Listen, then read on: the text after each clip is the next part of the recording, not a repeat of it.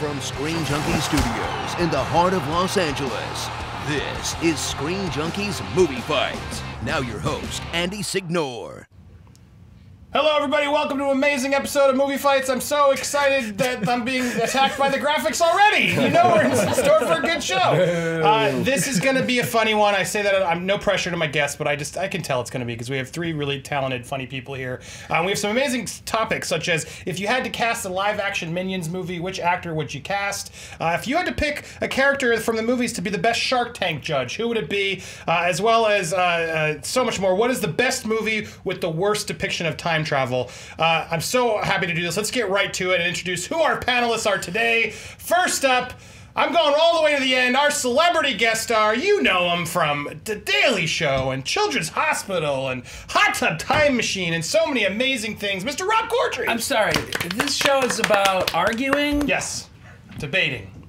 I thought it was real fights because I learned judo for this. Well, you can break that out. I pulled a muscle in my groin learning judo. Judo. Is that the proper? As it is called. Is that what the Iron Fist calls it? In the East. Rob, thank you for coming back. We had you on Screen Junkies way early on with our other guest who I'm going to, Mr. Hal Rudnick. Yes, glad to be here. You guys got to do a fun video together. Oh, yeah. Do you remember that Warm Bodies zombie training? Yep. What a pro he was. Rob got into character Daniel Day-Lewis style to play a zombie, and involved actual eating of a human brain. He did. But all the cast was very. Although they told me later that it was a calf brain. It was like a baby. But that's still baby cow. Commitment. I ate it. I'll eat a brain. For sure. Happy to be here, Andy. Came here to kick-ass chew bubblegum, all out of bubblegum. All right. I love that. Next up, he's our current champ.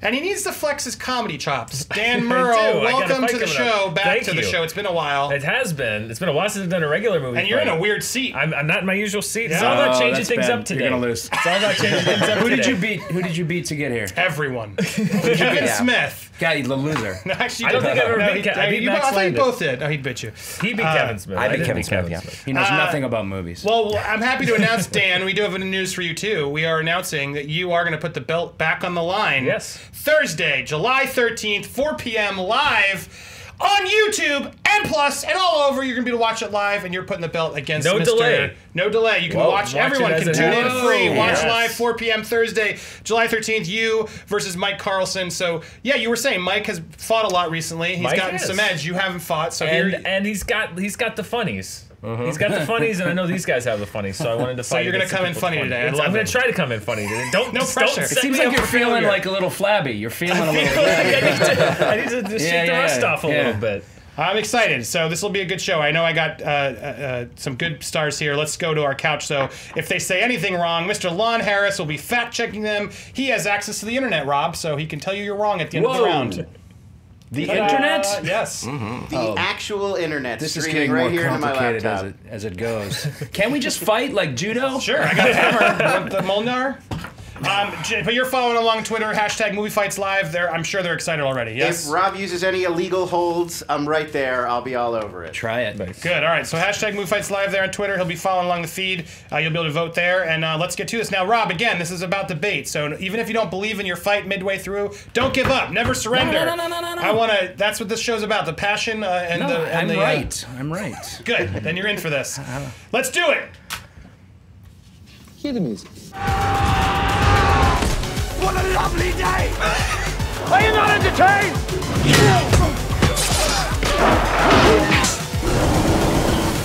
Let them fight. Boom. All right. Now, one of my favorite shows I watched, I've literally seen every single episode of this show, so I know it well. It's a show called Shark Tank, where they have all these experts in the industry there to sort of hear pitches from anyone in the world to give the next big idea, the next $1 million thing. But this upcoming season, they're bringing a lot of new people. Some new energy will be into the tank. I think Richard Branson's coming in, and a bunch of new people are coming in. But we wanted to ask, if you could put in one movie character, what movie character would make the best Shark Tank judge? We're going to start with you, Hal. Who do you pick? I thought long and hard about this, Andy, and there are a few criteria that you need to be a Shark Tank judge. Well, there's just one criteria. You have to be rich. But also maybe a business person. And I also wanted to pick someone who could add to that Shark Tank panel. So I'm going with the man, the myth, the legend, Willy Wonka.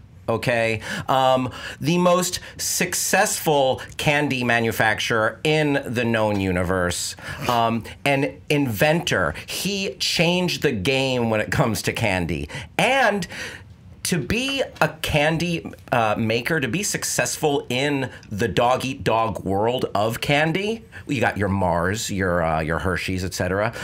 You have to be an innovator. Who innovates more than Willy Wonka? So he's got his finger on the pulse. He knows what's going on. He has to. He's a tastemaker because he's literally giving people things to taste. And Willy Wonka would be the best Shark Tank judge. All right, Dan, who are you picking? I agree with Hal that you have to have some acumen, you have to have some business sense, but I think you also have to have the drive, and that's why I have picked Michael Corleone, Al Pacino's character from the Godfather films, and I'll tell you why. He has an entire family to support, and not that they don't have money, but Michael Corleone is about two things, and he's either trying to legitimize his family, or he has millions of dollars in dirty money that he has to launder. And what better way to launder money than one toilet bowl light at a time? He will find the most loosely structured organizations possible. He will organize them into ways to either funnel his dirty money through or bring in legitimate cash to the business. And this guy, I mean, this is Shark Tank. You need somebody who's got the killer edge, and Michael Corleone has the killer edge. No one could. Who else would go up against a guy like Mr. Wonderful than Michael Corleone? He's unflappable. He's going to give you a deal. He's going to face down those other sharks. He's going to make for great television. They have so many personalities on that show. Michael Corleone is going to be cool, calm, and collected. He's going to be the scary shark, and he's going to be the best shark. All right, Rob, who are you picking? Obviously, I chose. I decided to choose a superhero, Bruce Wayne. Yes, Batman's alter ego. I think he easily fits all those qualities that Hal described, and has one. I think he's easily the smartest of the DC superheroes, and that's something that neither of you mentioned was just pure raw intelligence. And you know, he studied for years with Ra's al Ghul. I mean, it's like that's the gauntlet, man. He had to I mean, Michael Corleone, you know, we'll get to that, but he's also, I think, the better investor. And that's something that neither you guys didn't mention. Like, this is a show about investing his own money. The shark judges do their own money. He's got money to burn, and he has invested it wisely before. All right. Well, I want you guys to fight out, but I want to know what kind of item or business are they going to be looking for that I'm going to buy at home. Mm-hmm. Where are they going to step up and help me in that regard? And also just start attacking each other. Well, it seems like every other pitch on Shark Tank is something about wine.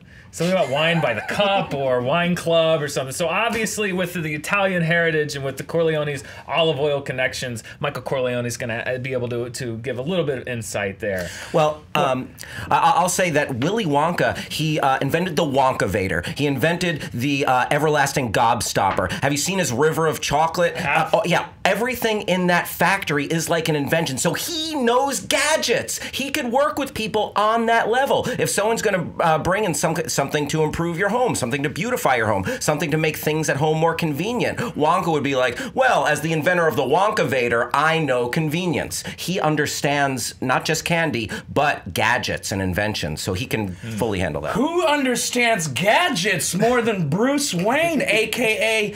the Batman?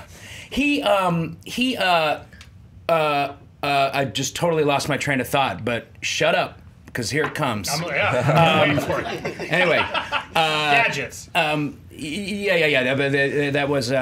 I sent myself off on a. But go ahead. Did Bruce Wayne invent them, or did Lucius Fox? That's what I wanted to get to. No, that's right. No, he knows how to delegate. You know, and he's not going to be running these businesses that he invests in. He also has to invest his trust in these people bringing these various gadgets to him. And I would say that usually those gadgets, the shows that I've seen, have been fitness-based. A lot of the most successful ones, the surfing one and the surf ball, I think is the most successful one. Shark Tank, fitness space. Bruce would get into fitness space. Yeah. Bruce could definitely beat all three of those. I just wanted fitness. Would it be a problem though that Bruce is a depressed loner? No. That's not very TV friendly. No. Listen, no. Batman is a depressed loner. Bruce Wayne has an alter ego, which he has to prove. He has to show the world this crazy, wild side. He's like Mark Cuban times 100 on that show, and he's good TV. Michael Corleone, he's a criminal. No, he's a killer. He wouldn't want that spotlight. No. He's a murderer. Oh, no, legitimacy. This is all about legitimacy. And what better way to go legitimate than to be on ABC television at 8 o'clock on Friday nights? What gives your family more legitimacy than that? I want to talk about Willy Wonka. I gotta say about Michael Corleone for a second here. And how good is he at his job? Like, Fredo, his mentally disabled brother, one could argue, like, was able to screw him over. You know, Fredo didn't get away with it. Eventually, I mean, it took Cuba falling for him to uncover that. That's a great damn point. Also, Willy Wonka is excellent at vetting and picking the right people. Look at all those kids that he had to dispatch. He picked Charlie. This is what I want to say about Willy Wonka, though, because we're talking about business here, and all I've seen from Willy Wonka is divestiture. He's not interested in running a business. That's his whole thing. He was giving his entire business away. And as an entrepreneur walking into the Shark Tank, I myself would want assurances from the shark that I'm pitching to that they would not give this company that I poured my lifeblood into to a child 3 months down the line who has no business experience whatsoever. Dan, Willy Wonka has a very long history of doing. He has everything. He's the man who has everything. He gave it all away. Yeah, because he has nothing. Yeah, because he got this sweet job on Shark Tank, making SAG scale. Listen, listen. Once you climb Everest, there's nothing left to climb.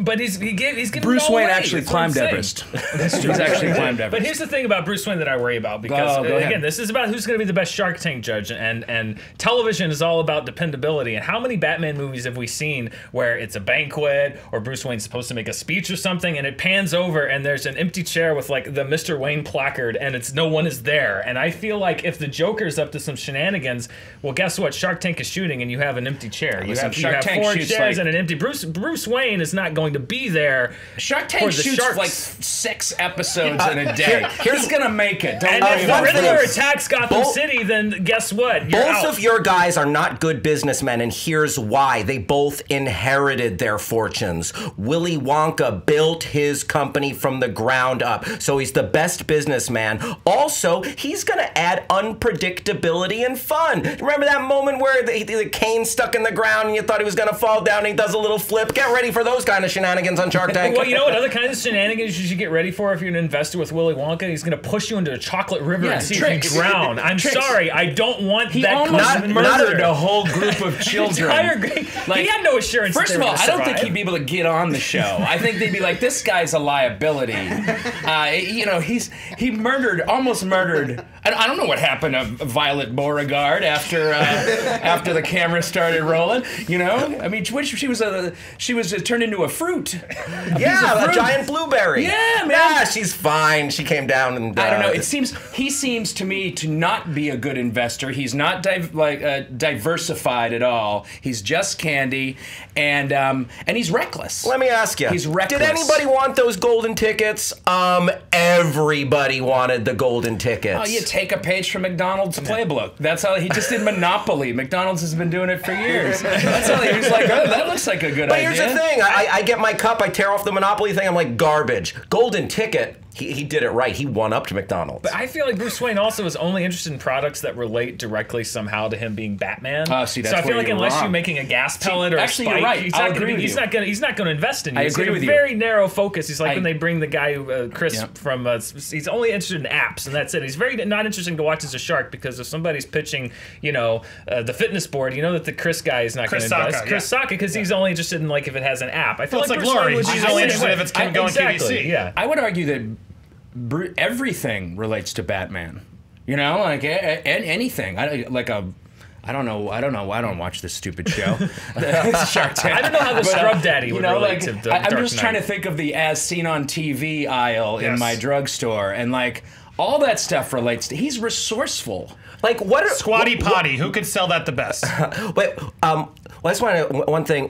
What's Michael Corleone's business? What are they going to say he did? Michael Like, if they Corleone ask took a meager family. I mean, Don Corleone, rest his soul, did a great job running a small family business. What Michael Corleone did over less than a decade was to take his family's illegitimate olive oil mafia business and turn it into a multi-million-dollar casino. And I mean, he diversified through so many different stocks and bonds. Like he turned it into an empire. Via and a murder. No. Yes. Godfather 2, it was a legitimate empire. No, and they then pulled him Godfather back 2, in. They pulled him back in. all right, Hold hold on, hold on. They had to pull him back All right, in for your final somewhere. closing. Yes. I am now the creator of the Squatty Potty. If you don't know the Squatty Potty, it's a stool that goes in front of the toilet, so for you your stool. can properly put Release. your It gives you a more yes, natural you're a Stern position fan. You know about the for Squatty release. Potty. Yes. But the Squatty Potty was a successful purchase on Shark Tank. So now I am walking into the tank. You are each your judges. Tell me why I should sign with you. How? As Willy Wonka. What would you do?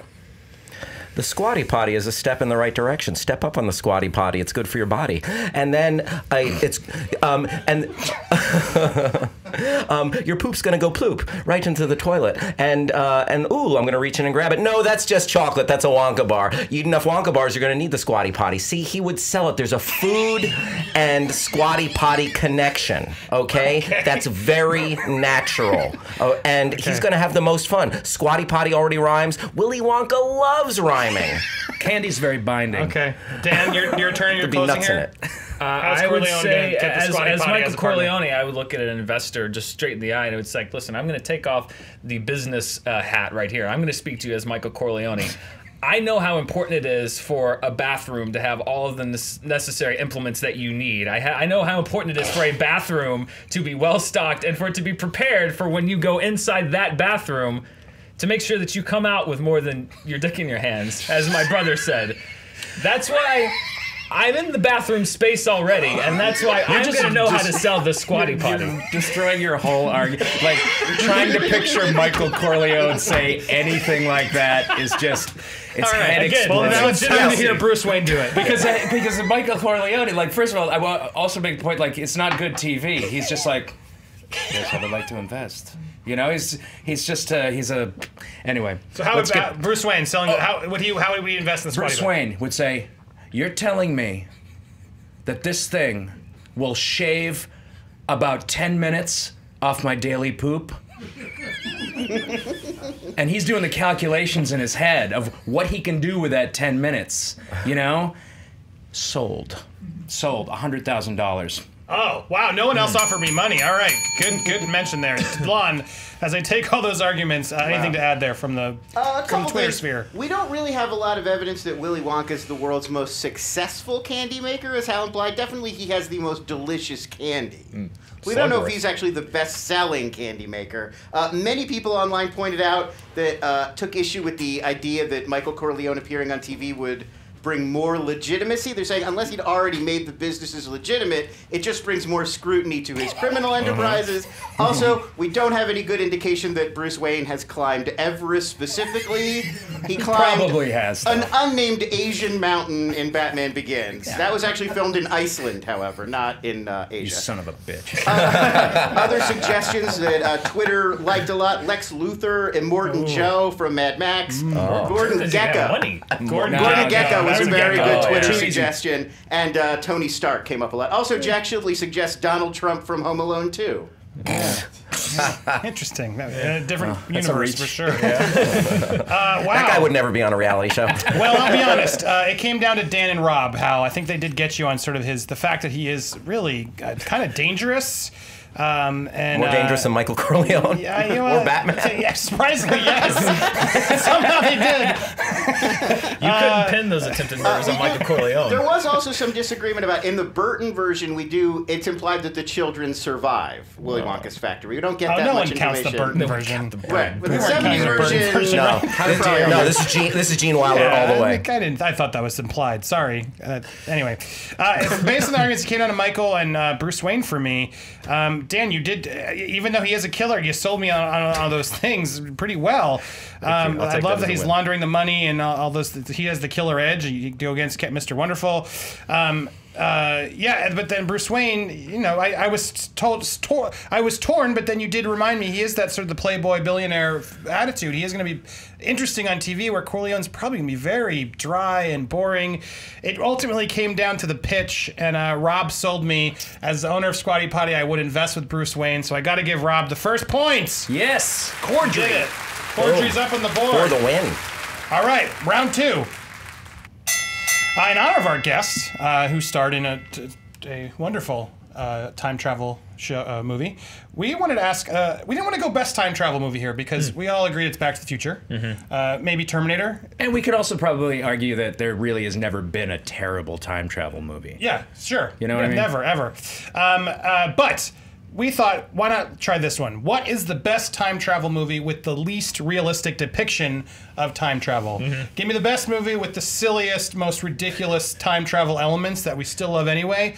And Dan, you're starting us off. I chose a favorite of mine, still a favorite of mine, almost 30 years old right now. Bill and Ted's Excellent Adventure. I think it is still hilarious. It is somehow not really, even though it was made in the late 80s, a lot of the movies from that decade have not aged as well. I think this has aged well. I think it's still funny. I love the idea of, like, I legitimately as a kid learned some historic things from this movie about, like, who was I'm just saying, a 5-year-old, this was my first exposure to Socrates and Billy the Kid, different eras.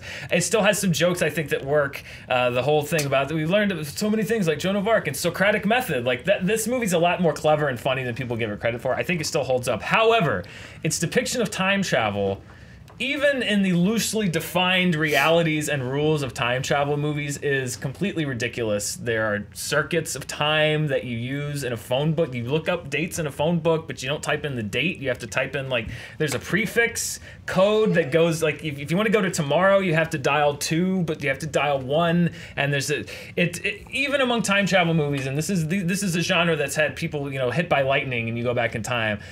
It makes no sense whatsoever.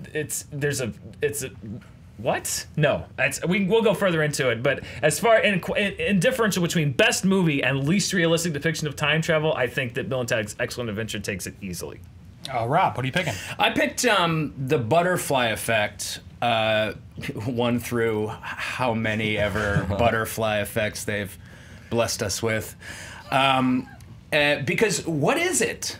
He travels through time by reading, I think is basically the concept. Right? I'm not even sure about that. Like, it's not, now listen, I've been in a room before, a writer's room, you know, for 3 hours trying to write a time travel movie, trying to figure out what the device is going to be, and we realized that everybody that's written a time travel movie has been here before and has done this. And if you were to actually come up with the perfect one, you'd invent time travel. So, do you like the movie? Look, it's got AK in it. You know? I can't help but like it for that reason. And I'm just a sucker for time travel movies in general. Was that always, or because of Hot Tub? No, always, from way back when. You know, I even cried at the end of The Lake House, which is a terrible, terrible movie. So I'm a sucker for it, but it didn't leave a mark. Like, I can't tell you what the plot of it was. And I'd be dead if I was going to watch it for this. Like, not sitting through Butterfly Effect. I get it. You know, you get the general idea. He reads and goes back in time. Yeah. All right, Hal, what movie are you picking? Well, the question was best unrealistic. So I had to go with a movie that is one of the best comedies of the past 10 years, with a character who really inspired me, Lou Dorchin. It just, like, so full of a flawed man in that film, but so full of pathos. Oh, you got it. And but the movie is Hot Tub Time Machine because so I don't know how that damn hot tub time machine worked. They spilled this drink called Chernobyl into the tub, and then it worked by magic. That's unrealistic. Okay, I don't get it. We'll see you in the ring. but it's one of the it's a great comedy. You go along for the ride. I think one of the beautiful things about that movie is that it is the most inane collision of things: the hot tub and it's a time machine, and there's no way to not like that movie, and it's so funny. But from what I remember, there's no explanation as to how the time travel works. All right, fight it out. If only we had an expert who could Yeah. help explain it. I may know a little bit about that, how that works. Now, you could make an argument. One could make an intellectual argument about the nitrotriminium that is in the Chernobyl being the device that, when spilled onto the hot tub, it triggers a reaction that causes a time machine. What is to form. nitrotriminium again? Nitrotriminium, man. It's technobabble.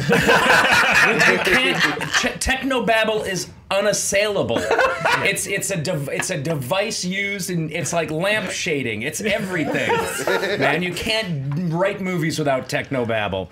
But however, I will defend Hot Tub as being like, I think if you watch it, Chevy Chase's character, the Time Lord or whatever the hell his name is, explains that it's really not about the nitrotriminium or the hot tub. It's about these friends getting together after years and years and years in the same hotel room with the same hot tub, and they all have problems with their lives, and they have to go back in time to fix these problems. And like any really good movie, Groundhog Day, they have to learn a lesson. They have to evolve as humans before they can go back to the present with their lives having been changed for the better. Now, when you say it's magic, yeah, I will totally agree with you. It's magic, and that's not a bad time travel device. I would say it's even the best. Groundhog Day. Groundhog Day is probably one of the best movies ever written, let alone time travel, if you want to call it that. But that's just pure magic as well. See, I would agree. I think the X factor is what Hot Tub Time Machine has going for it as far as time travel. Because I agree, like there is an X factor there, the unknowable, the technobabble. There could be something there that causes time travel. We don't know. We don't know what this thing is. It's invented. Bill and Ted is positing that travel through time is possible via a capsule that travels literally through a series of interconnected tubes. It's how they used to describe the internet. It's a series of tubes. Through a series of tubes, through a phone book that, like, what's this phone number for, like, October 17th, 1912? Like, I will say... Every date has a number, but inside that date, there's a different number corresponding to the time of day. You can go back in time, but when you come back, you can't go back to where you came from. You can only come back to the same time, Dan, or you're going to be in the past. It I doesn't think make any you're sense, shooting Hal. yourself in the foot with your own argument, because the most realistic. No, because I agree. they came back. No, Yes, no, yes. no. I'm going to tell you why. Yeah.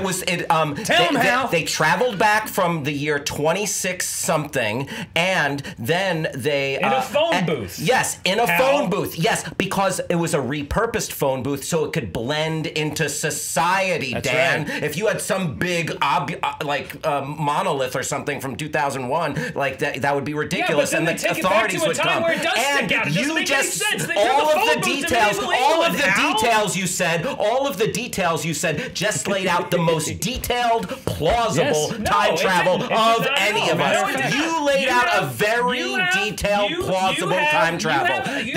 You punch it into the computer. It would have been sillier. Can I- It would have been sillier if it was actual dates you punched in. It's a time machine in disguise. But you're looking They at have- a it's phone like, book. you You're gotta putting do in your- numbers from a phone book on a telephone. Well, yeah, Yes. they're not gonna We make have a a chemical blending reaction in. here. That's realistic. Some kind of a chemical reaction with an unknown chemical that somehow causes something. Over here, we had Clifford V. Johnson. This guy's a physicist from USC. I went back and looked at our videos. We were talking about X-Men Days of Future Past, and he was talking about time travel. And Hal was asking him about Days of Future Past, and he said, isn't it interesting if you view the fact that Wolverine was only traveling through time in his head? Because if you take the possibility of traveling through time, but it's only in your head, then all instances of scientific impossibility fall away, and it actually becomes somewhat plausible because it's something that's only knowable to one person. Well, so I would then say that you have a chemical reaction here, you have a possible physical brain reaction here, and here you have invisible circuits and a phone booth and a phone book that you call a number and can somehow end up with Napoleon ability to I gotta say, like any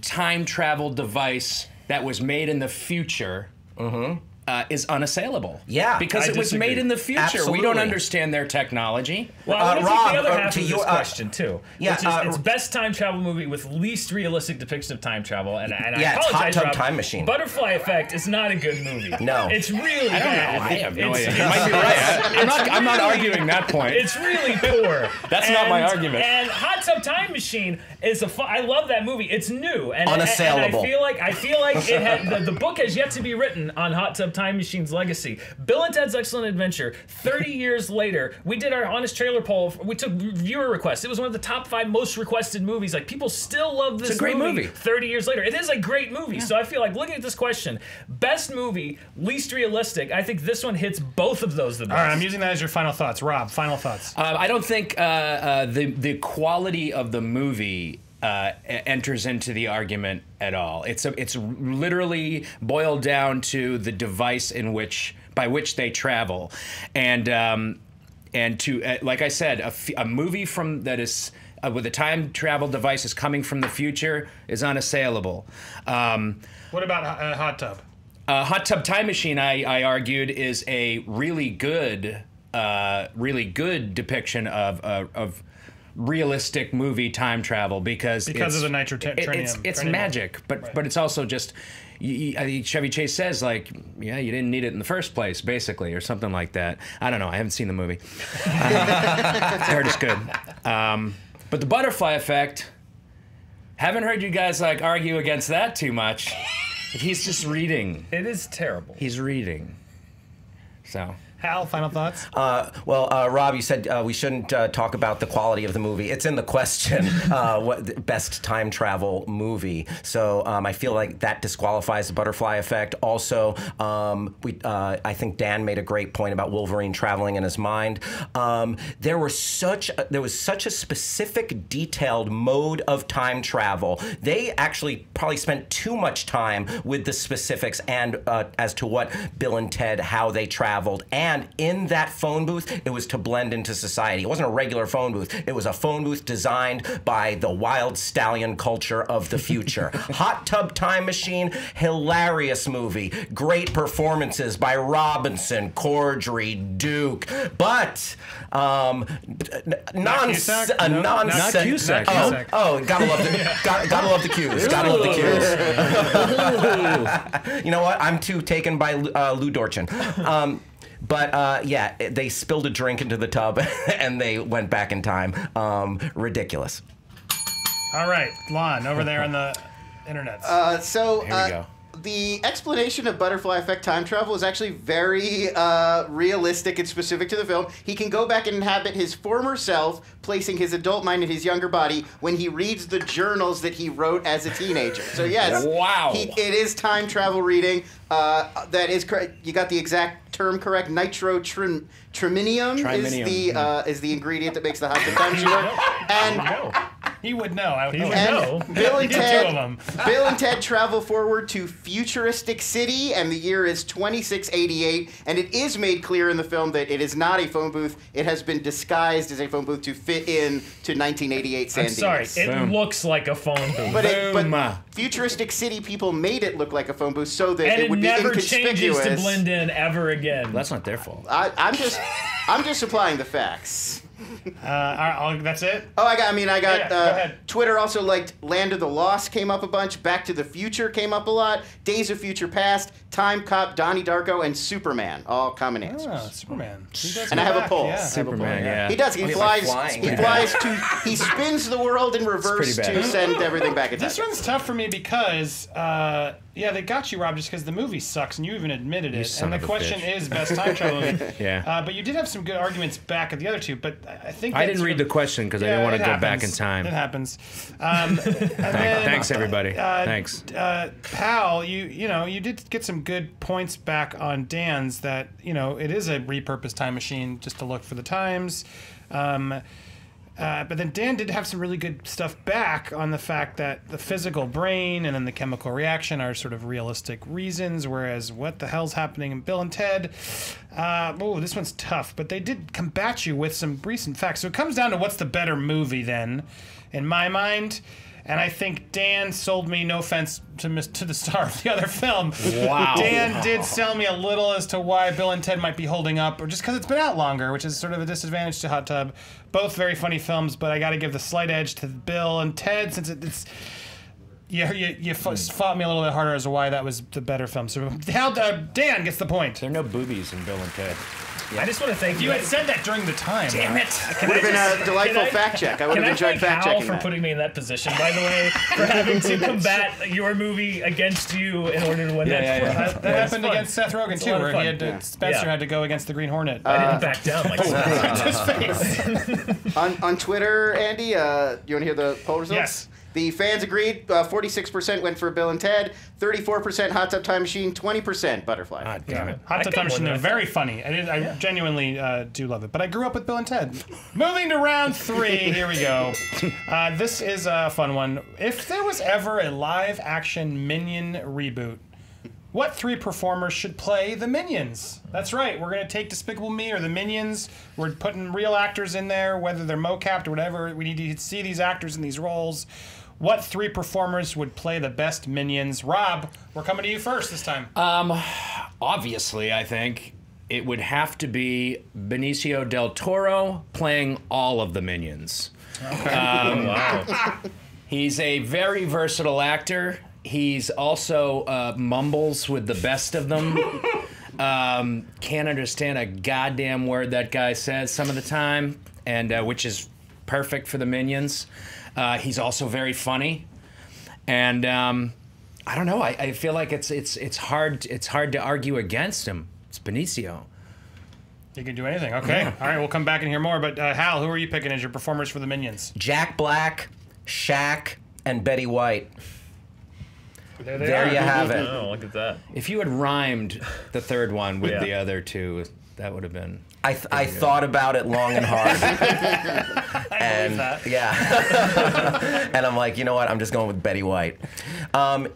So Jack Black would bring a lot of comedy. He would bring pratfalls. He would bring a physicality to this live action Minions. Then Shaq, he would bring, it would just be a visual tour de force, giant Shaq as a Minion. And then Betty White, we've never answered the question. We've never addressed the question. If we have, it escaped my purview. Where do Minions, how do they procreate?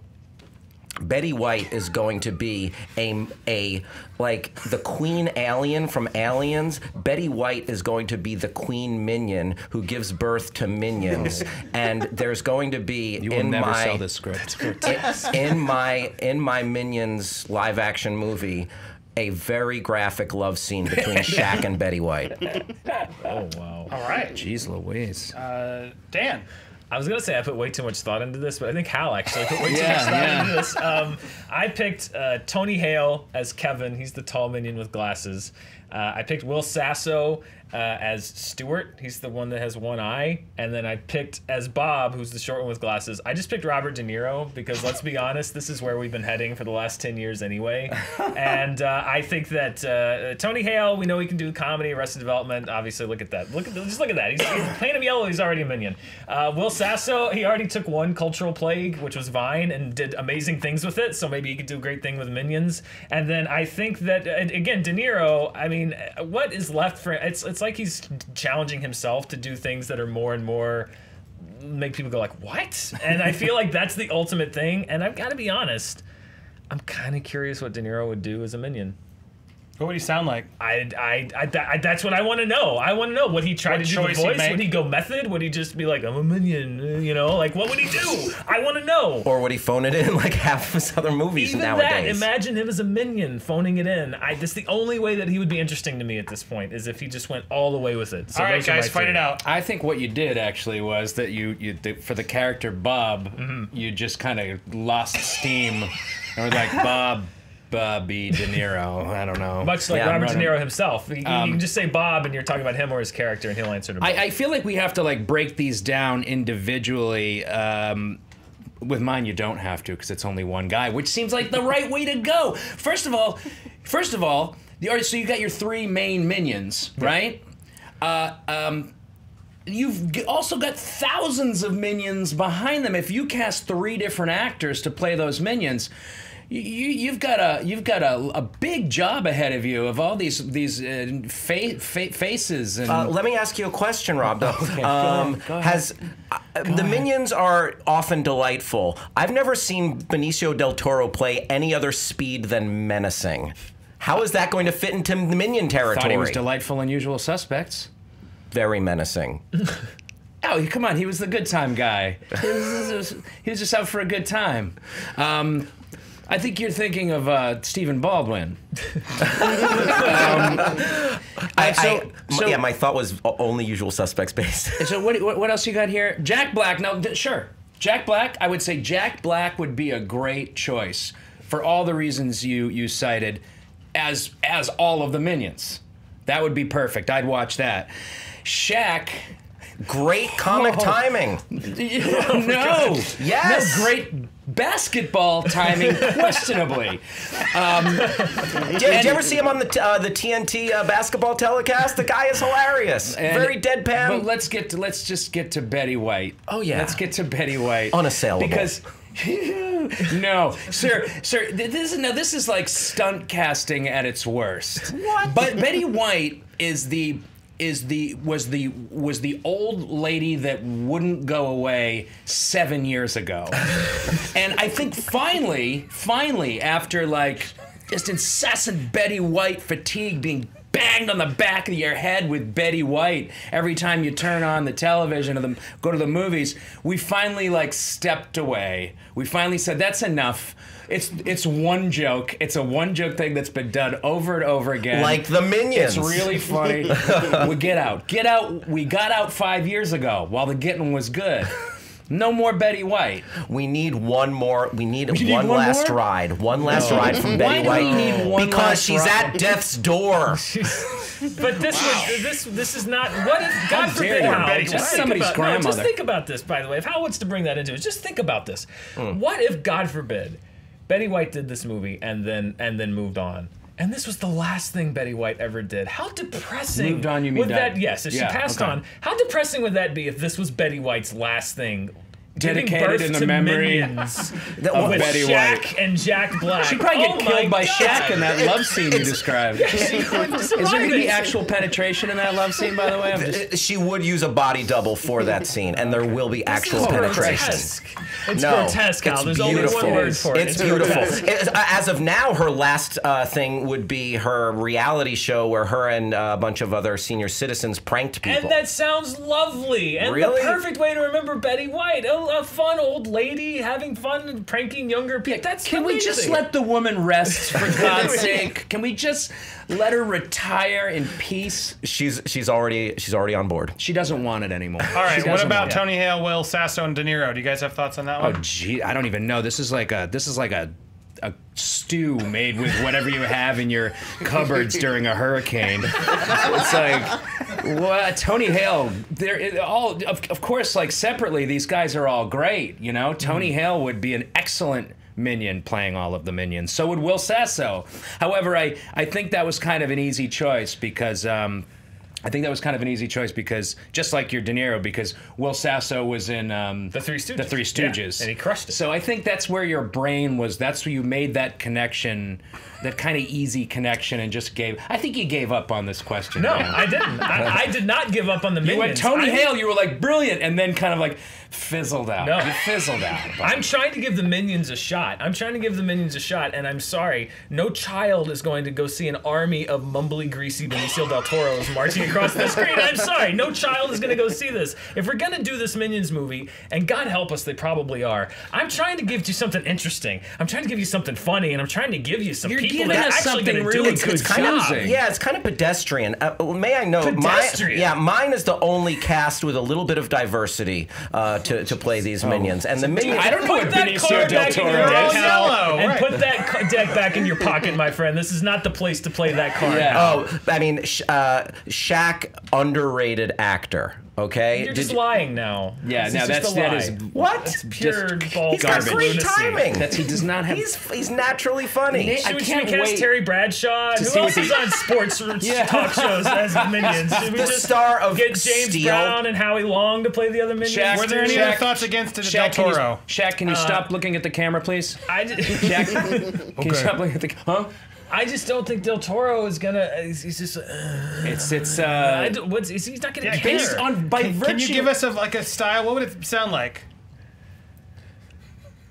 Well, what does he do in Usual Suspects? What's the line? Give me the. Give us the keys. Give me the keys for cocktail. What the fuck? I mean, come on. He's almost doing a Minion in that movie. It's like it's not hard to imagine that part. That was the most fun but also I Benicio del think- Toro's ever had in a movie, and that was 20 years ago. The key to my answer, Benicio del Toro is a good one. You could plug a lot of different actors in there, but the key to my answer is that he is playing all of the Minions. Uniformity. He is able to create these separate characters. It's easier on the production. So he's playing different Minions. He's acting them all out. Okay. Yes, exactly. It's going to cost the production a lot less money. First of all, and I would cast Benicio del Toro on everything. Is he Gru as well? No. Okay, good. Just a second. No, I'm using that as your final thoughts. Hal, go ahead. Final thoughts. One thing you notice about the Minions when you watch the movie, they many of them look the same, but they've got these different personalities. So Jack Black would be the live wire, Shaq would be the more stoic one, and Betty White would be the wise older one who gives birth to all the Minions. There is going to be a very graphic birthing scene where she gives birth to all of these Minions, and they rise out of this this afterbirth. You're horrible. Thank you. Horrible Thank you. person. Both of these movies sound like something in a grotesquerie. I mean, Benicio del Toro couldn't play one Wolfman. I don't think he's going to play 8,000 Minions. He was miscast as the Wolfman. I agree with that. I'm trying to give this movie a shot. I'm trying to do the best we can to salvage this, and I've got two people that I think are funny. And again, who amongst us wouldn't be, at the very least, morbidly curious to see what De Niro could do? This could be the greatest or the worst performance of his life. I mean, I think that ship has sailed after Bullwinkle. Well, at least I'm not defiling him I think it would as you somehow are with manage Miss to Betty White. Like, I've stopped being sad at watching Robert De Niro in some of these movies, but I think that would manage to like really tug at me. That could Doug Pacino moment? turn it around. We can All turn right. it around. I heard enough. Lon, anything to add? So Betty White and Shaq actually collaborated on a PSA in 2011. well, You they can look can't it do up. that. It was to So end they have child chemistry abuse. already. So they have some on-screen chemistry. She is 95 years young right now, Betty White, by the way. Benicio del Toro, one upbeat role I was able to find, his film debut, Duke the Dog-Faced Boy in Big Top Pee-wee. It's true. A very upbeat, fun role. Wow. A lot of other interesting suggestions. Michael Caine, Anthony Hopkins, Sean Connery, Adam Sandler, Rob Schneider, Kevin Interesting, James, sure. Rob Corddry, Jon Stewart, and Stephen Colbert, I'm with busy, I can't Carell do it. as Woody, Wesley Snipes, Woody Harrelson, Rosie Perez, and then building off of Rob's suggestion, just having Jim Carrey play all of them came up a bunch of times. Sure. Sure. Okay. By that. Wow. All right. Good. Weird suggestions. All right. Look. Yeah. Which was. I thought he had it sort of going against him since he picked one person, but he sort of did sell me as to why that might be actually better because the other two of you had some oddity in there that didn't end up helping your ingredients. I should have rhymed that last one. Yeah. If you'd rhymed it, it might have helped. That was the problem. And then I think Rob got you there at Tim the end as to Stack. how sad it would be to see De Niro resort to that last thing. So, Rob, you get the second point. Yay! Yeah! Congratulations. Yeah. All right, round 4.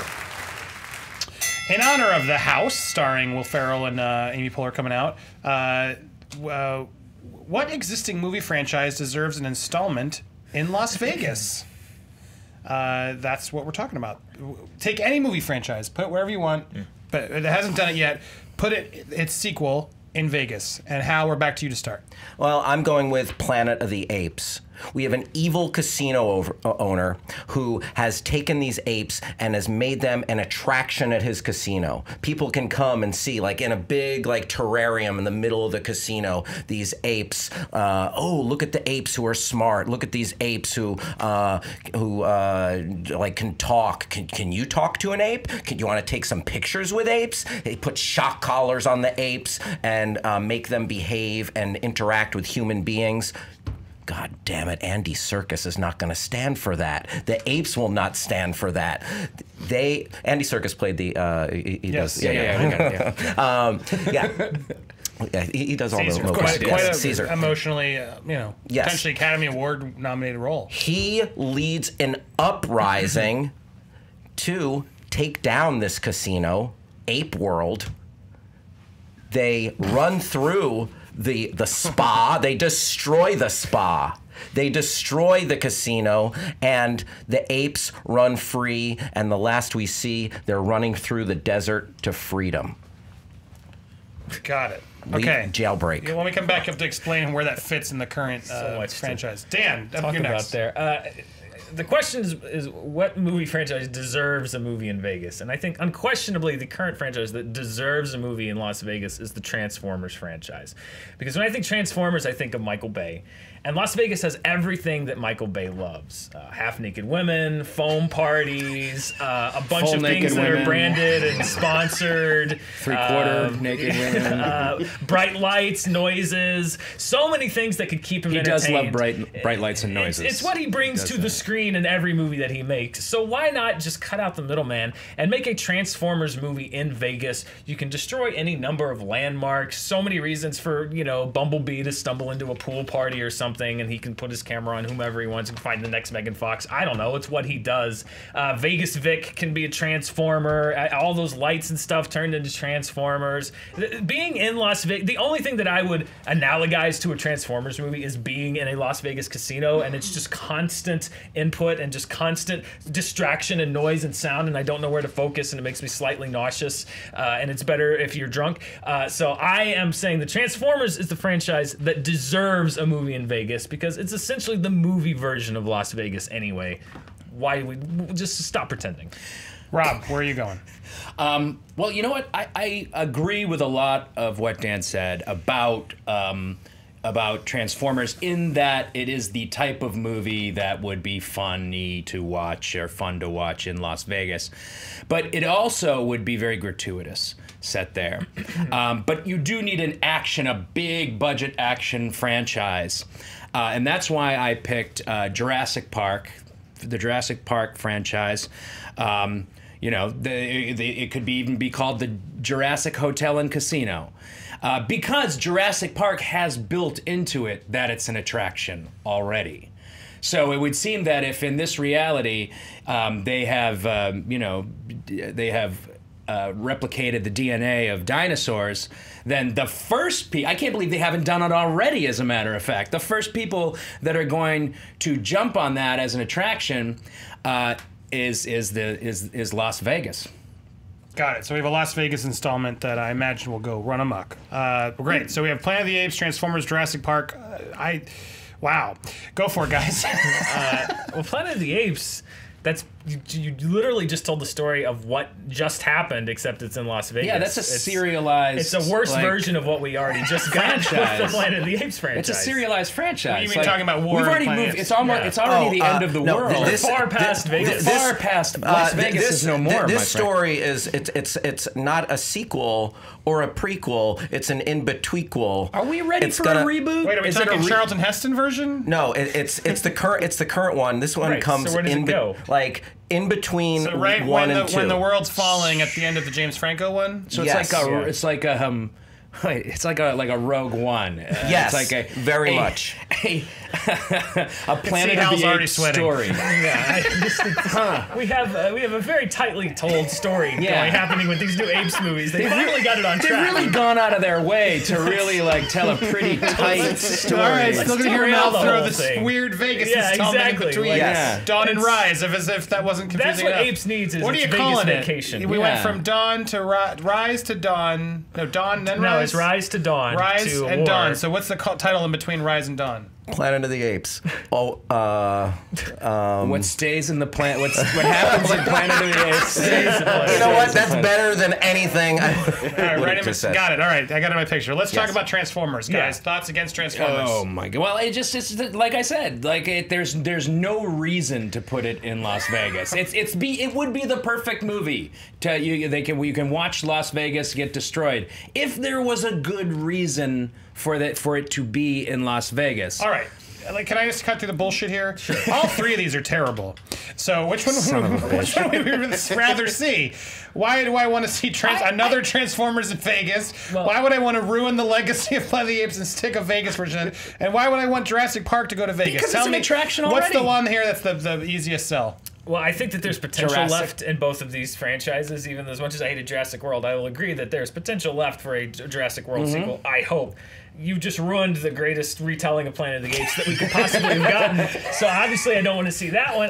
There's no bottom. Every time you think you found the bottom of Transformers, you find another one, and I feel like, what do you have to lose? But see, that seems like it's not a heightening of the Transformers. But Transformers deserves to be in Vegas. It deserves much. I mean, they have a hard job ahead of them in the next installment, because in this one, if I understand it correctly, they're they've always been here with us, even back in medieval times. So that's they have a hard time already trying to heighten that in the next movie. But they'll forget all about it. But the next one, it doesn't matter. They already not Bay, everything. Man, not Bay. Bay never forgets. Yeah. Bay never forgets. Plus, I think we've seen the dinosaurs in the city thing with Jurassic World was kind of like a little mini Vegas, and we've seen them in San Diego. Why haven't we seen the Vegas Jurassic World? Why haven't we seen that? It's pretty far inland. Hal, last thoughts to try and salvage this for you? Evil casino owner John Goodman wants to use these primates to feather his own nest, and he doesn't realize what he's asking for because they exact revenge.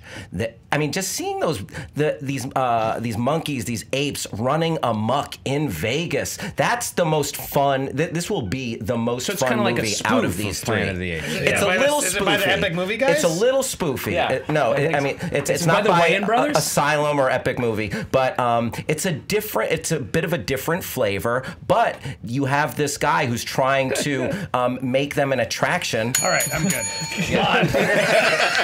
Anything to add there? The only thing I was able to find is an in-between-quel. It's called an interquel. There are some examples. 300 Rise of an Empire came up a lot because that is told it's set concurrently to the first film. They're happening sort of simultaneously. That's about the best case I could find for what Hal is suggesting to do with the apes franchise. Other suggestions: Ant-Man, Mission Impossible came up the most. Medea, Jason Bourne was in Fast and Vegas. Furious, and Avengers. Fast and the Furious was never in Vegas either? I don't think they've been in Vegas. No. Usually they go so they many were in places. Dubai, so they've done memorable skyscraper stuff, but I don't think there's a Vegas one. This one's rough. I go to the sorry, movies Hal, for but I don't want to ruin that memorable trilogy. You probably could have looked up where they were at in the trilogy currently. It might have helped you there. You got a lot of balls, I know where they are. You got a lot of balls. So then it came down to Transformers and Jurassic Park, and I don't want to see another Transformers ever again. As Rob pitched it, I wouldn't mind seeing the dinosaurs evade. It kind of was already what we saw a little bit. Corddry. And even you admitted they could do their sequel, and I think we all don't want another Transformers sequel. So, wow, Rob, you're at 3 points up. Crazy. He's a god at this game. What they say online? The poll, 50% went with Jurassic Park, and then even 25% apes, 25% Transformers. Yeah, I think What are they Jurassic Park saying was the about me, funnest like, option. looks-wise? What are they saying about me, like... Well, Rob, you're so Godlike. far in the lead. I think it's good to do another plug here for you because you're not here for your health. Come on, let's be honest. No, but I wanted to tell everybody because you have a wonderful movie. It's available. It's a show on Netflix right now, Shimmer Lake. Yeah, That's it's available. really They can good. go watch right after this show. It's really yes? good. Yes. Go on and check you it out can right shut now. this show off right now and watch That's it. why I shut it off. Go watch it after for real. And then also don't forget Ballers, July 23rd on HBO Yeah, is that's coming right. back. That must be a lot of fun. Oh yeah. There's nothing not fun about doing that show, especially now that we shoot in Los Angeles. Oh, that makes it a lot with all easier. apologies to the viewers in Miami, but there's not a lot for me in Miami. Right. So there's really, like, it's the perfect job. And you get to be with DJ all the time. I get to be with the Deej. Yeah. Yeah, hanging, Just chilling. working out. Do you drink do you eat his like chicken and protein shakes? But I watch him after even 3 seasons into it. I'm just like, Because Watch him. someone just delivers. he's got a barrel of ding. chicken and rice, like at the weirdest times of the Good for day. him, man. It's amazing. All right. Well, yes. Please check out Shimmer Lake on Netflix and Ballers on July 23rd over on HBO. Go set your TiVos and things. All right. Question number 5. With the news of The Accountant 2, we want you to pitch us another Ben Affleck movie sequel. Now, it can't be one that's already in development. I don't think there are any other sequels in development, are there? Well, Batman. Yeah. Yeah, aside from that. Yeah. And I guess you could pick Accountant 2, but let's try and be more creative. What's another Ben Affleck movie from the past that we want to reprise his character in? We're up to you, Dan. What are you picking? I'm picking, and this would be a controversial pick, but I am picking Pearl Harbor 2. And the reason that I am picking this is that, and some people say, like, well, that's very insensitive. So was Pearl Harbor. The movie Pearl Harbor was incredibly insensitive. And I feel like the only way to retroactively make that better is to take it so over the top that no one would even regard the first one as historically accurate or representative of anything that ever happened in any way. So it's Pearl Harbor 2, The Search for Hitler. You get Ben Affleck, you get Rafe McCauley out of retirement, and it's a globe-hopping quest. There's treasure hunts. Rafe McCauley is his name.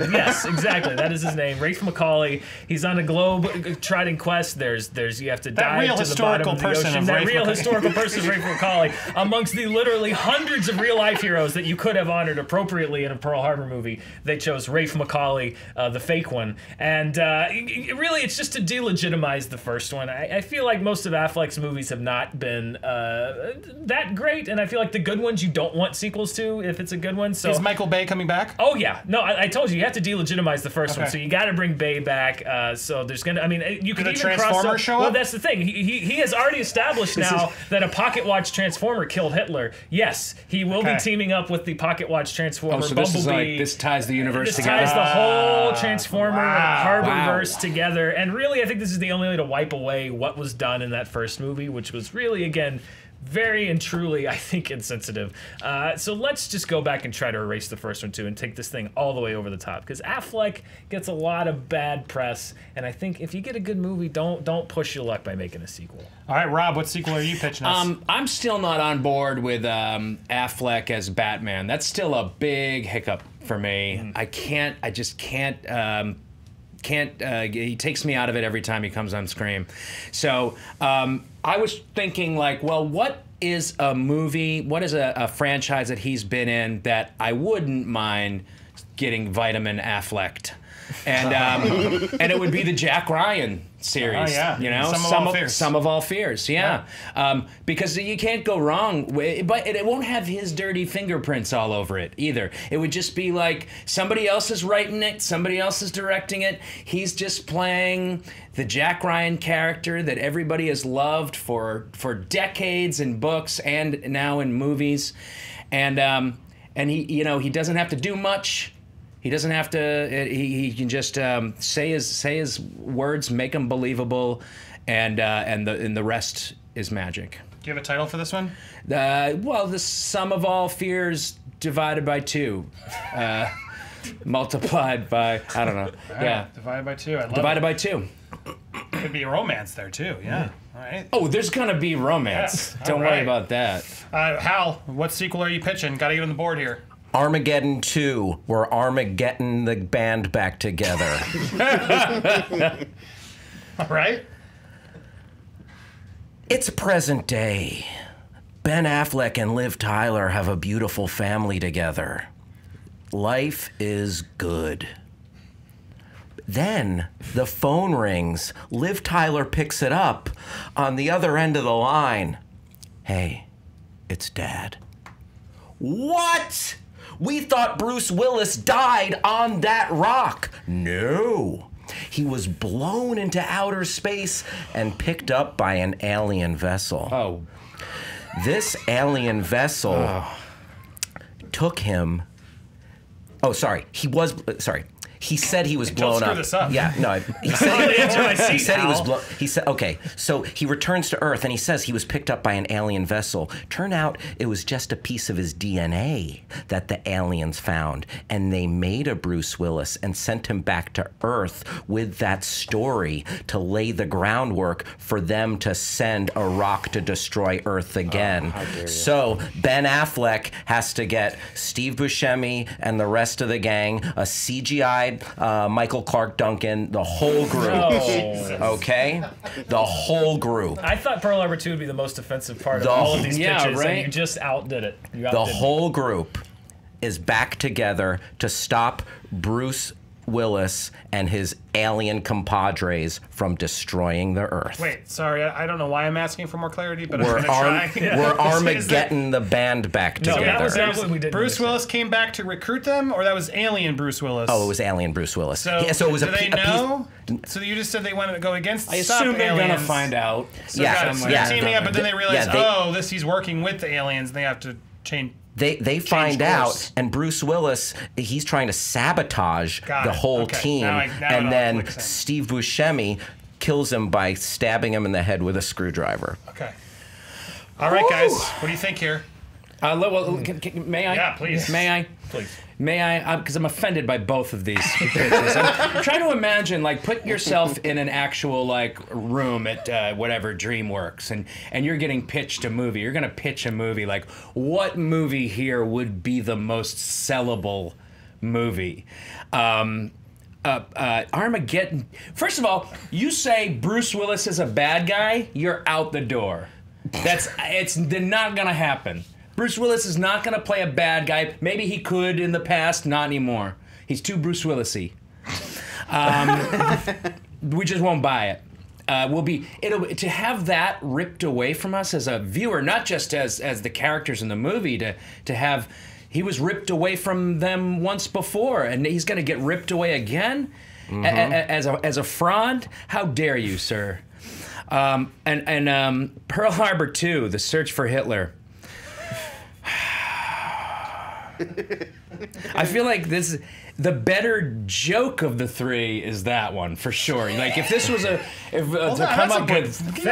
wasn't starting to come up funny. So the funniest, to come up with the funniest one, I'd say you definitely win because like The Search for Hitler. First of all, Hitler had nothing to do with Pearl Harbor.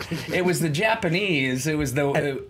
Is this during the war, or was it after Hitler escaped? No, it's during the war. These are the questions you're going to get in the pitch room, Dan. They don't know how history works in those pitch rooms. No, this is during the war. Yes, we did the Pearl Harbor part. That was the early part. This is the European front. This is the sequel. Michael Bay, again, this Pearl is not going to be a Harbor, the historical European documentary. front. Yes. Keep in mind, Michael Bay is making this movie, so none of it matters. He just put Bumblebee back in World War II. Wasn't this movie time. called Inglourious Michael Bay literally Bastards? hung Nazi banners from Winston Churchill's house for this latest Transformers movie. So if you think he cares about history, he does not. This is again delegitimizing everything that has come before. Armageddon 2, since it is a Michael Bay movie, I feel like that ending of Armageddon was one of the very few times that he was able to wring actual human emotions out of any actor, much less Bruce Willis. And why would you go back and undo that amazing, that was a genuinely heartfelt ending to that movie where he's on the screen saying goodbye to Liv Tyler. You're putting it past Michael Bay to wring more blood from that stone? No, I'm just saying you're undoing one of the legitimately good pieces of film that he's done, which is the ending of Armageddon. And those characters, I don't want to see CGI Michael Clark Duncan. Yeah, my God, man. I mean, maybe like his son, like they get his son who just knows how to kick ass too. Michael Clark Duncan, you know, Jr. Freddie Clark Duncan, or whatever. But that's just like every part of that movie is. I would think like Armageddon would be a good answer if it were just like simple, like, hey, there's locusts around now, the seas are boiling and they're turning to blood, and Bruce, and then you see Ben Affleck in a coffee shop turn around and he's like, what did you say? It's happening again. You know, that I'll buy, I guess, for the purposes of this discussion, but like. What happened to Chris Pine, though? Because we already have another Jack Ryan. We had, what was it, Shadow? Yeah. Shadow. I don't know if people want to see Jack Ryan. That's my big thing with yours is I'm not sure even Affleck would get people back on board with Jack Ryan. I think Chris Pine is I think, how dare you, sir? I think that was the peak of Jack Ryan. Affleck and then people are like, needs I don't care this. so much. We need Affleck in this. We don't want Chris Pine to do any. Chris Pine is off doing important things that we enjoy seeing him in. Aerosmith has agreed to do a new song for this Armageddon what's it called? 2. Well, of course they have. Open Your Eyes. You didn't look sold on that one. Okay, oh, man. Yeah. All right, final thought there, Hal, quickly. The aliens got Bruce Willis's DNA and send this rogue agent to Earth to try to lay the groundwork and stop this crew. They stop Bruce Willis at the last minute and they save the day. Man, it's going to be huge. It's amazing. It's going to be huge? Okay. Yeah. Dan, final thoughts? I mean, I don't know if any of these are particularly good ideas. I think that mine is at least righting a wrong that was done with the original Pearl Harbor, or trying to, and retroactively making it more ridiculous. I hope so. Other than that, yeah, I just think that's kind of another Jack Ryan movies. We didn't care about the last Jack Ryan movie that came out, and even if Affleck's back, I still don't think I'm going to care about it. And I really don't want him to. I mean, Armageddon again, Michael Bay. That's one of the good ones, and I don't want to see that wiped off the board. Getting it Rob, again. Do you want to make money? I always like making money. Do you want to make money? Sure. Jack Ryan, it's a sure thing. It's safe. Here in the studios, we like to every once in a while just release a safe movie. We know we're gonna make our money back on this one. Yeah, that's why he played the Jack Ryan again after Some of All Fears, because it made so much money. That's right. And just Bruce Willis as a bad guy is just like that's my biggest hiccup out of all that nonsense. What a career turn. And I think you're doubling down on the offense of Pearl Harbor by making it the search for Hitler. If there's anything Michael Bay loves, it's doubling down on being offensive, and that's what this movie is. He's a wonderful storyteller. All right, Lon. Wow. Okay. Nobody on Twitter wants to see CGI Michael Clark Duncan. Really? Not Has one a suggestion gone over words? More people wanted to see Betty White give birth to minions than CGI Michael Clark Duncan. Shadow Recruit, a $60 million budget, only made $50 million domestic, a worldwide gross of $135.5 million. Interestingly, Pearl Harbor was the only film in history to receive both an Oscar and a Razzie nomination for Worst Picture, but that was just until last year when Suicide Squad did it again. Other movies that were suggested, Phantoms 2 people want to see, Dazed and Confused 2, Gone Girl 2. The number one selection from Twitter was The Town 2. A lot of people want to see The Town 2. I thought about Gone Girl too, like still gone. In retrospect, further gone. Going and going and going. Going, in retrospect, maybe, because here's where I'm. I mean, come on, CJ, you might have won if you didn't go so weird, Hal. I mean, God, I was rooting for you. Yeah, a lot of people online were saying Armageddon 2 really worked for them, but this your plot pitch points did not so much. Yeah, I mean, funny, but then Dan almost went funnier, but I don't want to see Dan's either. And yeah, I don't want to. You're right. I don't want to undo the one emotional acting moment Michael Bay was able to make. So it did come down to Pearl Harbor 2 and Some of All Fears divided by 2. Rob was, but then the sure thing that it's going to make money. No, it's not. It's a sure thing. No, it's a sure thing there is. It's a so you had me, and then you lost me when you said that. That said. Yeah, you did thankfully, again, your last thoughts give me the point that you are doubling down on the atrocities of what Pearl Harbor did. So just for that alone, I got to give Rob the next point. Guys, we're going to make a lot of money on this. Wow. Holy moly. We're going to make a middling amount of money on this. What that means is, well, I don't need a tiebreaker. Hal, that means, sorry, no, you're not in this now. You're going to help me judge this. All right. Rob, you made it to the end against Dan with 1 point, so you're in by 1. You have a big deficit you got to catch up here in the speed round. This is my worst performance on movie fights in more ways than one. Rob hustled you all. He's like, I'm going to throw it at the end. And then look at him. He didn't. Oh, man. He can't even do it. I He am was so drunk right now. So drunk. All right, well, you don't even know how this works. This will be fun for you. Speed round. We have 5 extra quick questions. Yep. You'll have to answer quickly. I'm going to answer the question. Read the question. You'll each have to answer quickly at the same time. If you both say the same answer, it's whoever said it first. So in this instance, you have to say it quickly. Then you'll take a moment. We'll set the clocks, and you'll each have 20 seconds each to argue your point. This is the speed version of the show. You'll then have 10-second rebuttals. I'll explain it again as we go. Okay. But the bottom line of all you need to worry about first is get ready to yell out your answer as quickly as you think of it. Oh, boy. Make sense? Yeah. Yes. All right, speed round music. Let's do this. Whoo! In honor of Ballers, which premieres again, season 4, right? 3? Season. It's a new season. 7. It's July 23rd. Oh yeah. Season 3. Right. I was getting all prepped. Sorry. For the Season. I just want to make sure I'm prepping this. Go check it out. HBO season 3, 7 on July 23rd. In honor of Ballers, what movie character would you hire to be your agent? Tom Cruise in The Color of Money. Not Color Money. In Tom Cruise in that movie where he plays an agent. I need a name. Oh, really? Yeah. Oh, fuck that.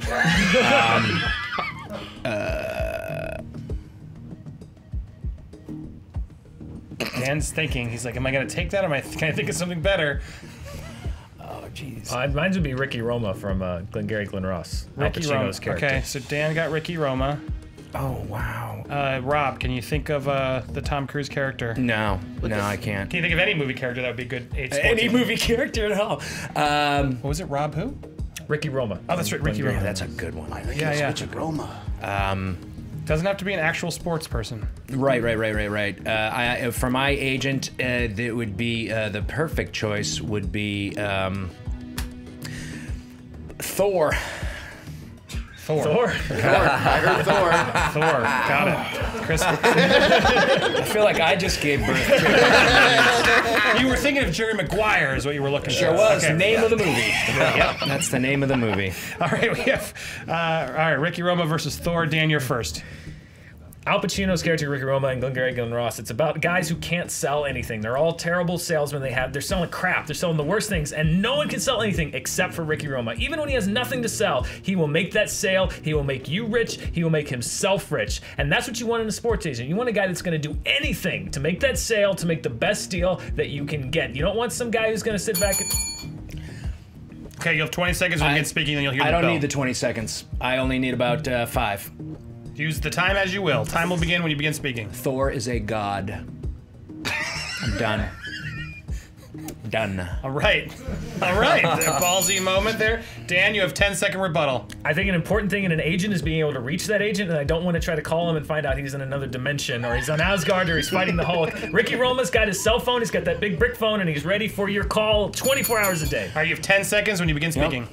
Ricky Roma was only having a hot streak. That's mentioned in the movie. That was the whole point, is that everybody has their hot streaks. When he loses that hot streak, he's just a loser like the rest of them. Thor is a god. All right, he did come back there at the end and helped a little bit. Hal, based on those arguments, what do you think? You know what?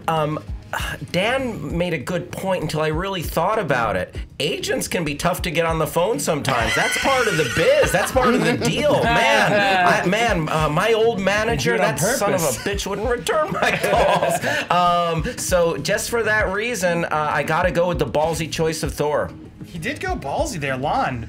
I mean, did the ballsy work for you or not work for you? There was one thing I really wanted to hear from Rob, which is why being a god would make you a better agent. I don't think we quite threaded that needle. We heard he is a god, but I want to know what's godly about being an agent. Why would God help? So I think Ricky Roma.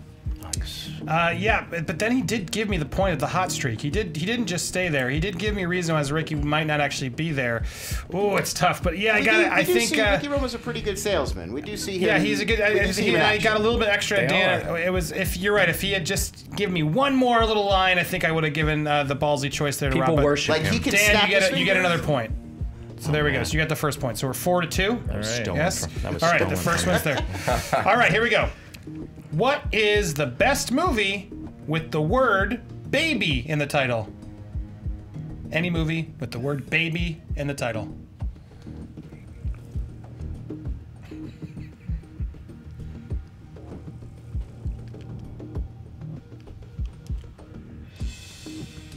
Baby Driver. Bringing Up Baby. Ah, there we go. Two good films there. All right. Dan, you're up first. When time begins, when you begin speaking.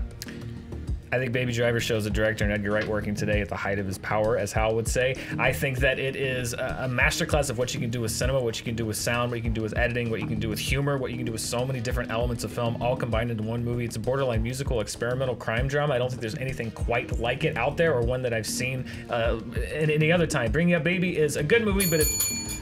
All right, time begins when you begin speaking. Yeah, it's a classic. Bringing Up Baby is a classic. They didn't even need color for this movie. It's so damn good. They were like, nah, we're not even gonna bother. They could have done it. They could have colored it. Nah, don't need it. We just got a great story. We got a great story. But Baby Driver hasn't proven itself yet in the long run, in the long term. All right, there's his time. 10 seconds, Dan. Bring Up Baby is a good movie, but I think it's a good movie that fits into a genre with other similar movies. I think it's good as part of a pack of other movies. I think that Baby Driver stands alone. It's singular. It is unique. It's not like any other movie out there. That's what makes it stand out for me over Bringing Up Baby. All right, you'll have 10 seconds here, Rob. Use them wisely. Well, we don't know that because Baby Driver hasn't stood the test of time yet, and the test of time is what proves a good movie. What makes a movie good. All right, Lon, based on those arguments. Well, I mean, we heard more from Dan. Yeah, but Rob got some strong statements out. I think the test of time argument was effective, but I think I heard a lot more from Dan, and having not even seen Baby Driver. Contest who can say more words? Sometimes. Well, just more. I heard more arguments that were contained in more words. Yeah, so you got a little bit more points out. Hal, though, what do you think? Oh man, so tough. I mean, Dan made a really compelling argument. Yeah, I mean, Bring Up Baby stood the test of time, but yeah, Dan just had all these points. Yeah, well, you said something interesting. Is like for those who don't know, Bring Up Baby is even if you just listed some of the actors and some things about it, it might have helped reaffirm it. So I don't know them. So I got to give Dan the slight edge there. So we're losing that streak you had there, Rob. You just got to get one. Baby in the title. Next time, just spout out anything you can about it. Here we go. Apologize. That is a travesty. I'm so sorry. In honor of this week's new Jumanji trailer, this is a rematch question from episode 24. What's the best movie featuring Jack Black? School of Rock. Oh, you suck. You suck. Oh, man. Oh, pass. Yeah, because he's right. It's School of Rock. I might just help him get this point. Can I offer up my Minions pitch? No, all right. Well, no, okay. I'm gonna say High Fidelity. Oh, all right, there you go. You're still in this. Ooh. Thought you were about to give that up, and you didn't. I was. Like that. All right, here we go. Two good films. Again, best movie. So best movie featuring Jack Black. It's not best Jack Black movie. Best movie. Here we go. Dan, you're up first. Putting aside the fact that I don't think any other movie captured Jack Black's essence the way that School of Rock did, I think it is such a joyful story from Richard Linklater about just the joy of music and how kids can express themselves, and about how adults don't always have to be the ones against them, that adults can help you be the person that you want to be, and the idea that kids don't have to conform and be in this thing to be themselves. I think kids and adults can look at it. Jack Black showed, well, this was when we first met Jack Black, really, in High Fidelity, and it's one of his strongest performances because of he's a supporting character, and he supports the leads on their journey, John Cusack's journey, and for that reason alone, I think it shows restraint and yet still you get that taste of Jack Black. And again, best movie featuring Jack Black. Why is yours the better movie? Dan, you're up next. 10 seconds. I think School of Rock has something for everybody. I think kids can watch it and take something away from it. Adults can watch it and take something away from it. It's funny, it's sweet, it's heartwarming. I think High Fidelity is clever, but it's kind of in that. What am I doing? Final 10 seconds. Why is yours the better movie? Go ahead. 10 seconds. Well, High Fidelity, I think, is the better movie. It uses music, I think, better than most movies I can think of. 10 seconds, Dan. That was 9 seconds. Oh, you did your 10 seconds. Yeah, Sorry, that was it. That was like I got 9 seconds. Hal, based on those arguments. I think, I think Dan sold me on it with the rebuttal. He took in the rebuttal there. Yeah. Lon? Again, I think I just heard a lot more good arguments for why School of Rock is a great movie. High Fidelity really just got the music is used really well, which I agree, and I love High Fidelity, but I still think I got to give the slight edge to Dan. Yeah, Rob, you're going against the best here. That's why this is tough. But you're doing well. It's hard. Can I vote too? Yeah, I vote for School of Rock. I mean, it's a great movie. Right. It just started but again good recently. effort. I'd like to even give up on that. Here we go. All right, number 4. Oh, wow. We are now tied. Wait, this is number what? This is number 4 of we got 5. 2 more. Two more. Jeez. Here we go. Attack. To commemorate the 20th anniversary, what's the best single element of Batman and Robin? What's the best single element of Batman Nipples. and Robin? Arnold Nipples. Schwarzenegger. Schwarzenegger versus nipples. I love it. Yes. Now again, most compelling praise of the film here, and your reason will sell me. Okay, so praise us. Why are the nipples and Schwarzenegger the best part of Batman and Robin? Dan, Rob, you're first this time because you said nipples. I heard you first. I did say nipples. Boy, what a bold choice for a Batman costume. It's campy in the style of the original show, and I couldn't take. You can't take your eyes off those nipples once they come on screen. I don't care if who's on there with him. It's that movie should be called Nipples and Robin. Dan, up to you. 10 seconds. A lot of people laugh at Batman and Robin. I would argue that of everyone involved with that film, including Joel Schumacher, Arnold Schwarzenegger was the only one who knew what movie he was in. And I would also argue that that is a legitimately great performance as Mr. Freeze because he knew exactly the tone that this movie was going to be. I think he was a step ahead of everybody else on that thing, and he's the only enjoyable thing. He's the only reason to rewatch that. 10 seconds, Rob. Use them wisely. I disagree. I think Jim Carrey was the person who knew what movie he was going to. Wait, what? Keep going. Pass. What am I supposed to be doing? Why is Arnold Schwarzenegger not as good as nipples? Oh, well, because Arnold Schwarzenegger has played that role before, and it's. Okay, you got a point in there for at least. Dan, final 10 seconds. I think the nipples were the downfall of the franchise, and I think that, again, Arnold Schwarzenegger, the best thing about Batman and Robin, when I rewatch it, it is to watch Arnold Schwarzenegger, the ice puns, the delivery. He knew what he was doing in that movie. Ice to see you. Him and If I have McCain to. always He's the only reason. All right, yeah, but Jim Carrey was in Batman Forever. Whatever, man. Close. Hey, you were close His enough. presence is felt. All right, Hal, thought based on those arguments? You know, I'm going to give it to Dan, but Nipples and Robin is the funniest thing I've heard in a long I'm time. going to give Nipples and Robin. Sometimes comedy gets the point for me. Yeah.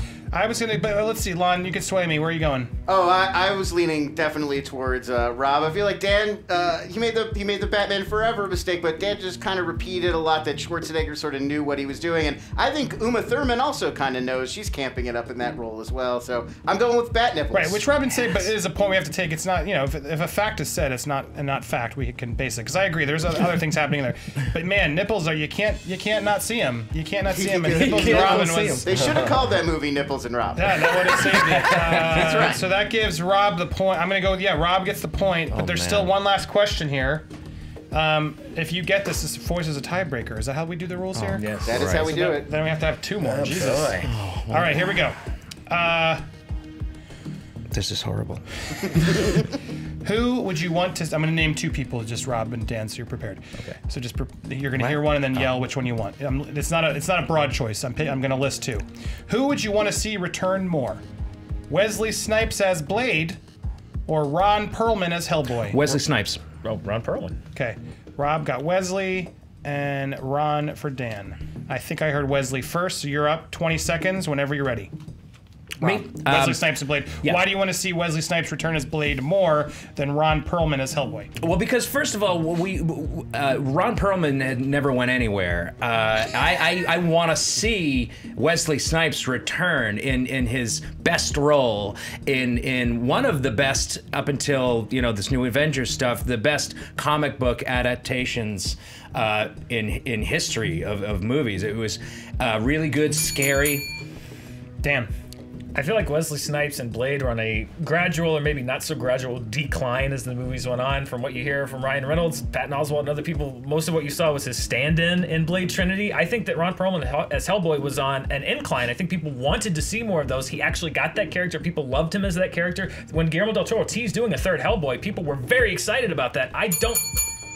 10 seconds for Rob. And what am I doing before you Again, start you're the fighting timer? same argument. Why you want to see to combat what he just said? Why Wesley over Ron Perlman? Yeah, I don't think that's something like that will probably happen. I mean, Ron Perlman is in the franchise. The franchise is not dead. However, the Blade franchise is very much dead, and we... 10 seconds, Dan. I think if we're going to get one more movie from either one of these people, it's going to be the one that excited the fans of the comic the most, and I think that's Ron Perlman. I think it's the one that's got the biggest appeal, and I just think Wesley Snipes is overdoing Blade. I don't think he wants to do it anymore. All right, Lon, based on those arguments. Tough, actually. I felt sort of compelling arguments on both sides, but I think I got to give the edge to Ron Perlman just because Rob's last sort of remark, like it is basically dead. I don't feel like we're going to see Ron Perlman as Hellboy anymore, so the rebuttal didn't really go anywhere. Which is unfair because he's not as big of a nerd as we are, because we follow. Well, I just mean, but yes, it's true. David Harbour's taking over for Hellboy, but so I mean, they pushed Ron Perlman out. That whole last rebuttal didn't have like a really good zinger. Fair, but I agree. I heard some other good things. But how, where are you standing based on those? I didn't hear anything from Dan that got me more excited than Rob saying that like Wesley Snipes has been gone. Yeah, he was taken from us, and now he's back. And to see him take that role again, I find it delightful. Kidnapped. Sorry. Well, yeah, of his own. Like, yeah, he committed a crime and he was in jail. He kidnapped himself. He kidnapped himself. Yeah, he did get me more excited, but I think I heard a little bit more just again from Dan. So I got to give the point to Dan there. What puts us in the final tiebreaker thing. Christ. Last question, and I think we have a bargain bin. Yes. We do have a bargain bin. All right, let's end on this bargain bin. So what's going to happen, Rob, Dan, look at this TV for the final point. I'm going to throw 2 DVDs up there from a fan. You have to pick which one should we buy. Okay? So pick which of the 2 movies you're going to see should we buy. Let's reveal the 2 movies. Oh. Norbit. Cat in the Hat? All right. What a way to end it. Norbit versus Cat in the Hat. So, Rob, tell us why we should buy. And if you'd like to, would you like the DVD up there to help you? Sure, why not? Okay, so why here not? we go. Tell us, why are we buying Norbit over Cat in the Hat? That's the reason. I mean, Eddie Murphy as everyone again. And also, I just want to watch that again to make sure if what I saw in the past was true. You know? It's such a ridiculous movie. It's like, that would be an interesting rewatch over The Cat in the Hat. The Cat in the Hat, I mean, there's nothing really interesting that happens in that. Here's the thing about Norbit. I look at Norbit and I see -1 Oscar in Eddie Murphy's hand. I think it has been documented that Eddie Murphy had won that Oscar for Dreamgirls, and that went up, and it cost him that Oscar. Eddie Murphy would be an Oscar winner if not for that movie. I watch that movie, it makes me angry. Cat in the Hat, at least you have the Dr. Seuss story. At least you have that foundation to base on. It's a timeless story. It's a children's classic. You can connect to it some way. Wow, good. All right, this is good. 10 seconds, Rob. As a matter of fact, my kid said, can we watch Cat in the Hat again? And I was like, oh, God, no. Let's not watch that again, because look at his face. Look at Mike Myers' face. It's terrifying. I'd rather just watch Eddie Murphy fart as different characters.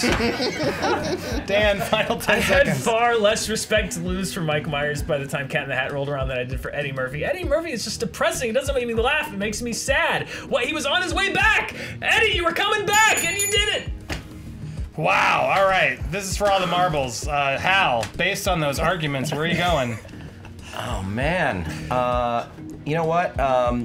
Mike Myers' face is a dream haunting, off-putting thing. I think I gotta go. It's where nightmares go. I think I gotta go. Also, I want to see that performance that stole the Oscar from Eddie Murphy. Interesting. So, Lon, yeah. thoughts? Yeah, Rob really got me with that argument of like I need to go back and verify that what I saw was real, because that is kind of how I feel about Norbit. So I'm going with Rob. Yeah, well, he got me there, but then he took me over the edge with the nightmare fuel. Yeah. That while I agree it was sad to see it. The argument if I want to see why that was so sad and what happened, Rob gets the final point and Rob gets the win. Whoa! Wow! That was an intense battle, sir. You struck it through all the way to the end. So exhausted. Wow, what an honor, sir. You really brought it today. Aren't my bag. Like, I didn't sign up for that part. Not my bag. I told you guys I was going to throw it if I was winning. But I went know. through. Well, it only took like 5 questions until you got into it. Luckily, you built enough of a lead to get in there. Oh my God. Epic Wow. comeback from Dan. Rob Wow, Corddry, yeah. you are such a pleasure, sir. I'm so thankful for you coming on was the a show lot and of having fun. And I want to make sure everyone in our audience goes and watches Shimmer Lake, available now on Netflix. Check You're it out. gonna like it. It's a great movie. For real, go see it. Click on it right now. Everyone has Netflix who watches us. You got Netflix. Who doesn't? If not, borrow your friend's code and get in there. steal the code. Or borrow your friend's HBO code. Download and it go on a get Japanese Ballers. torrent site. I don't care. Not my Get your movie. HBO Go password from someone and watch Ballers starting again July 23rd. What's happening this season? Anything that we can be looking forward to? This season's going to be great because, there is a loose sort of Ballers formula. Sure. He gets himself into a lot of. He dives in too deep. Yeah, do they have like the Entourage formula there that you try and borrow from ever? No, that formula burns to touch. But this time it really is like they've learned how to write this show, and it's really heightened in a way that is very appropriate. I meant early on. I liked Entourage. Early Entourage. Yeah, it went too long. So season 1 was like a documentary. It was great. It was like a Hollywood. But I liked it. But Ballers sort of started in that sort of like, it's Entourage, but in the sports world, which is a lot of fun. And with you and The Rock, I mean, come on, what a cast. I mean, come on. Who can say no to that? Come on, it's awesome. Two Great, bald July guys. 23rd on HBO Go, HBO everywhere, and Shimmer Lake on Netflix. Thank you, Rob. Hal Rudnick, Screen Junkie Show, and you're going to be on America's Got Talent. I am going to be on America's Got Talent, so please follow my character that I am playing. His name is Eric Jennifer. You can follow him at Eric Jennifer on Twitter or Instagram, and visit my website ericjennifer.com, and you can learn more about the good boy of comedy, Eric Jennifer. Good job. Can't wait. Dan Murrell. I love that JT just tried to get away with saying Screen Junkies Show underneath Hal. I saw that E pop in there, JT. Caught it. Yeah. 2 weeks from today, as July we're filming 13th, this, July Thursday. 13th, I will be fighting Mike Carlson. Live Right on here. YouTube. One-on-one, right? I damn well better be funnier than I was today. Well, Yeah, but I applaud you for going there. You got right to the end there. But man, good work. And July 13th, Thursday, all of you YouTube watchers, come tune in to Screen Junkies YouTube, watch the live belt battle. Lon Harris, thank you for fact checking today. Anything you'd like to plug? Just follow me on Twitter at LONS. I'm not on America's Got Talent, playing a character. You sound so jealous. Not this Next season. season, maybe. Next season. The Game Master can go on. Yeah, there you go. Awesome. And you can follow me everywhere at Andy Signor and all the social medias. Thank you so much, guys, for watching. And thank you to Rob. Thank you so much for coming by. Thank what you a pleasure. for having me. This is a Always blast. fun when someone legit comes in here and does our silly game. Very, very fun. Thanks. And thank you all at home for watching. We will see you next week. Have a great weekend. Bye-bye. Bye-bye.